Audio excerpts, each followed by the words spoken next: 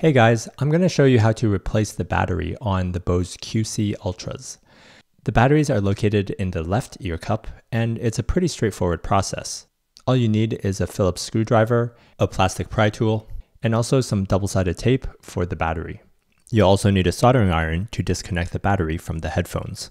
And this is the battery that's used in the headphones. I can't find a replacement right now, but when I do, I'll link it in the description below. To start with the disassembly, you'll need to tug on the left ear pads. They're held in by hooks, so you don't need too much force. After the ear pads are removed, it exposes 3 screws.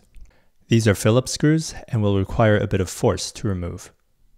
The bottom of this cloth covering will also need to be lifted. It's held on by some double-sided tape, and lifting it exposes the 4th screw underneath. Once the 4th screw is out, the speaker portion can be lifted from the rest of the headphones. Be careful because there's a ribbon cable behind the speaker. Here, you can lift the little black tab and gently pull out the ribbon cable, completely separating the speaker from the rest of the headphones. This is a close-up of the little black tab and also where the ribbon cable goes into. Next, you'll need to remove the battery from the headphones. Here, you'll need to disconnect the 3 wires using a soldering iron. Here's how things look with the battery leads disconnected. Next, you'll need to remove the battery using a plastic pry tool. If you struggle with this, using a heat gun can really help. Here's the battery removed. And that's pretty much it. To put everything back, just do everything in reverse order.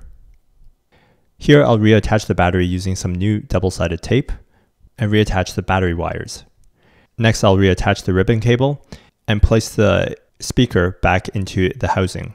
There's these grooves in the side of the housing to mark where the speaker should be placed. Screw in the 4th screw that's underneath the cloth covering. I reuse the double-sided tape and press the cloth back into place.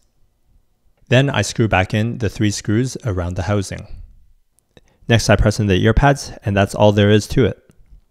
Alright guys, that's all you need to do to replace the battery in the QC Ultras. Thanks for watching, and I'll see you in the next one.